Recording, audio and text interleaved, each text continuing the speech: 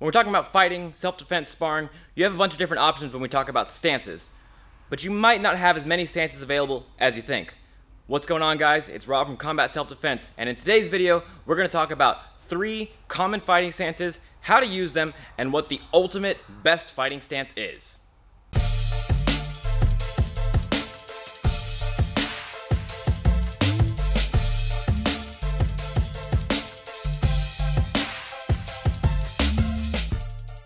So when we're talking about choosing your stance, there's 3 things you need to consider. Number 1, the ability to attack. Obviously, if your stance doesn't make it easy for you to go from standing neutral to throwing out your strikes, you don't want to be doing that stance. Number 2, the ability to defend. If you're standing in such a way that you can't defend yourself from oncoming strikes, then once again, that's one you don't want to do. Number 3, the ability to move. So your stance can offer you the ability to attack.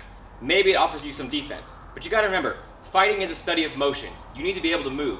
So if your stance has you planted in the ground so low that it takes you forever to move from side to side, forward and back, then it's not a useful stance. So a stance needs to marry those 3 concepts: attack, defend, move. So we've already thrown out a bunch of stances. We know standing in this deep tiger stance here is probably not where we want to fight from. So I've narrowed our stances down to 3. Now these 3 stances have various mutations based on if you want to strike, if you want to grapple, whatever. There's a bunch of mutations. But for our sake, we're going to stick to 3.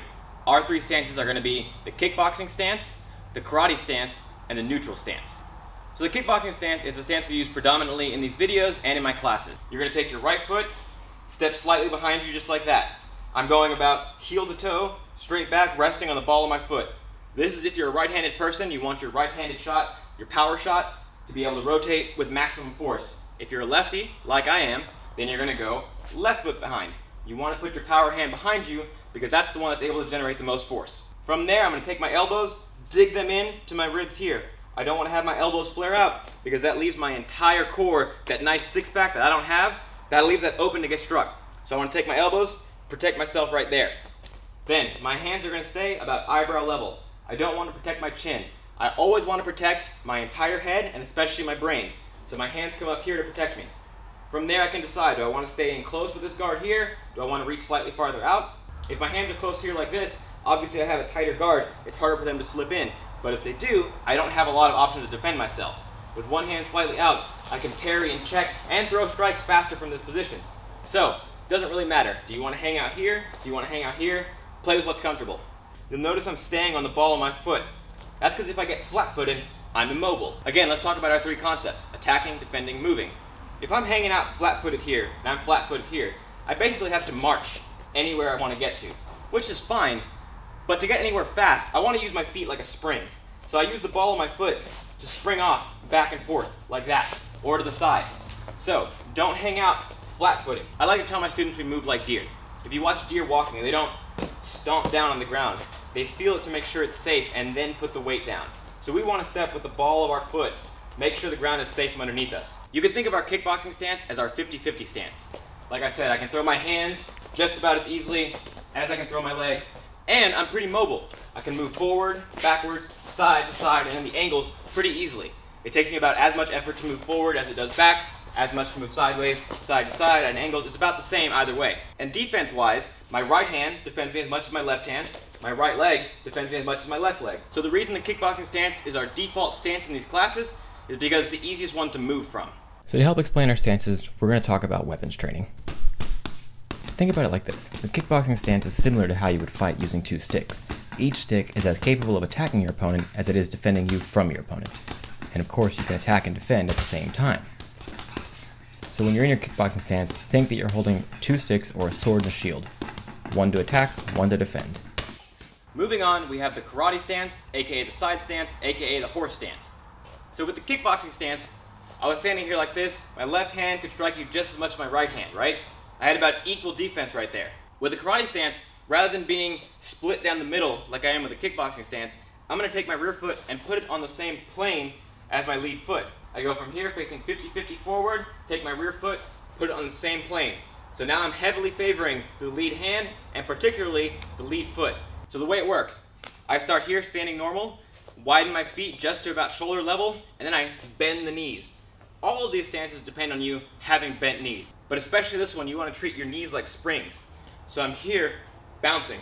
I'm light on my feet, able to move forward and back. just like with every other stance. To move forward, I need to push off the rear foot. To move backwards, I need to push off the lead foot. My hands need to be doing something. They can't just be here down by my side, because then I'm totally open to get struck. You will see some high-level Taekwondo players fighting like that. That's high-level Taekwondo. We're not talking about them. You want to defend yourself. So I have a couple options. The standard one is put your hands up like you do when you're kickboxing. One hand up, guarding out, one hand here by your face. But this hand's going to be too slow to defend you. If someone's trying to hit you, they've already hit you by the time this is engaged. Look at how bladed I am here. This hand is my entire defense. At this point, this isn't doing much. So I don't necessarily want to be standing like this. What I can do is go from a forward defense to a vertical defense, because my ribs are what's most exposed here. They can't really hit my face, but they're going to hit my body. So I'm going to raise this hand, and I'm going to lower this one.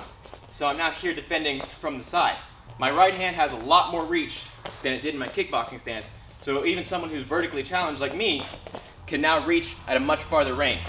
This hand right here is staying close and fluid to my ribs. You'll see a lot of karate fighters fight with very flowy hands. Why? Because this is real distracting, and from this bladed stance I can move in and strike very quickly and deceptively. So the karate stance is a very deceptive stance. So you want to end up somewhat playing here, but allow your arms to move. So the instinct is to think, well, you have forward and back momentum just fine, but how do you move side to side? Easily. I move to the side. But what I'm doing is just like with every other movement. I'm pushing off the lead foot and moving my rear foot in the direction I want to go to. Boom. Or I'm pushing off and moving this way. It takes slightly longer than moving like this, but not by much. So you want to practice pivoting and changing direction. You can also work on switching your stance. Because of the way this stance works, you don't really have a dominant, non-dominant side. You're going to have a preferred side, for sure, but whereas with here, one hand's going to have to really work your defense, the other one's going to prefer offense, here, your hands and feet can work just about equally. And if you have a weak side, let's say my ribs just crack every time I get hit, then I can fight from here and take them completely out of the equation. So, my karate stance is here in essentially a modified horse stance. I'm very bouncy, forward and back, slightly less so horizontally. You might be saying, my rear hand and rear leg are now taking so long to get to my opponent that I basically don't have those weapons available to me. And you're kind of right, but you're kind of wrong. Because if you learn how to use that lead hand and that lead foot to set up your opponent, you can distract them with a quick back fist and set up that reverse punch right away. So you can come there and land that quickly, or you can come here, land that roundhouse quickly. It's all about how you use this lead side to set up the rear side. If you just go for a clean cross punch like that, obviously they're going to see it coming, but that's true of any stance. You have to remember that this stance is maximized for point sparring. In point sparring, if your opponent taps you, that's a point to them. So you want to give them as few options to hit you as possible. So I blade my stance off like this. Now, the only thing they can actually hit is my face, which obviously I'm going to defend. Or they could try and sneak past my guard and hit me in the ribs. If I narrow my body like this, I'm protecting my body with the rear hand, my head's protected up here, so I'm pretty well defended, and I'm pretty offensive from here. The other drawback to this stance is because of how much weight I'm splitting between my two legs, it takes me a long time to defend from leg kicks. If my opponent starts trying to chop away at my legs, I have to shift my weight over to check them, or I can try and drop into a horse stance to just flex that muscle into the kick. But either way, my leg is super exposed. It's not a deal breaker, but you need to be aware that you're exposed to those leg kicks. And because we're not purely a striking channel, I'm not set up to grapple from here. If I want to grab onto my opponent and throw him judo style, I have to go from this wide stance to a much more narrow one. And the same is true if he wants to go for a single leg. Because of how wide my stance is like this, he can take this leg out pretty quickly. So, this stance is great for offensive striking, but not so much for grappling. Now the karate stance is like fencing with a foil. I'm not an expert at fencing, but I understand the concept. Stab your opponent and don't let him stab you. You're trying to dart in, land your attack, and get out as quickly as possible. And in our case, we get to assume we have a dagger in our rear hand. The trick to this stance is just to stay out of your opponent's range and engage only when the moment is just right. So if the kickboxing stance was 50-50 in all areas, you can think about the karate stance as being 70-30 attack-defense. I'm preferring the ability to attack as opposed to defend. My defense in a karate stance is really more evasion. Now let's talk about the neutral stance. How do you do it and what is it? This is it. Neutral stance is the way you normally stand. Again, this is a self-defense channel, not a combat sports channel. So we're not always ready to engage from this kickboxing stance, and we're almost never ready to engage from here. If we ever have to defend ourselves, we're probably going to be standing like normal or sitting down in a chair. So it's important for you to learn how to move from this stance. I gotta tell you the truth. Evolution kind of screwed us here. Because with my feet planted just underneath my shoulders like this, I'm very easy to knock over. So here, we're kind of at our most vulnerable, which is why in most of our fighting stances, we're separating our legs, widening our surface area. So if I had to describe the neutral stance in one word, it would be overwhelming. You can defend, attack, and move about equal amounts. But because every single option is available to you, and every single weakness is available to you, you don't necessarily want to hang out in this stance, which again is why we go from here to here. We practice in this stance, because the goal from here is to end up here or end up here. So there is value in learning how to defend yourself from this stance, but only insofar as it services you moving into a different stance. You should be training in the neutral stance from day one of your martial arts training, but you should be doing it a limited amount. What you should be doing is practicing going from this stance to your fighting stance as quickly as possible, and that's going to come from repetition. So you should have certain drills, certain techniques, certain practices that start out in the neutral stance and essentially force you to go from here to either here or here as quickly as possible. Finally, we have our neutral stance, which I like to think of as our assassin's ninja stance. Here you're keeping your weapon hidden until the absolute last moment and then striking out with extreme prejudice. Relaxed explosiveness and expert timing are the key to mastering this stance. That being said, you'll notice when I talk, I like keep my hands in front of me, not down to my sides. That's an important thing if we're talking about defending ourselves from the neutral stance. Because from here, I have the ability to high block, to check, to start throwing strikes pretty quickly. But with my hands down by my side, I don't really have the ability to defend myself anymore. Because by the time that strike's on its way and I raise my hand to defend myself, it's already too late. So from your neutral stance, yes, you want to be as natural as possible, but you want to keep your hands engaged. That can be here, that can be here. You'll notice I'm not folding my arms into each other, I'm resting them here like this, ready to attack if I need to. So, neutral stance, keep your hands engaged, don't tuck them behind you, don't put them in your pockets, keep them where you can defend yourself. Alright, so we talked about the pros and cons of our three primary stances. Now let's figure out which is the one true stance. Which is the stance we need to maximize our self-defense, our fighting, and our sparring? Do we want the 50-50 of the kickboxing stance? Do we want the quick, explosive evasiveness of the karate stance?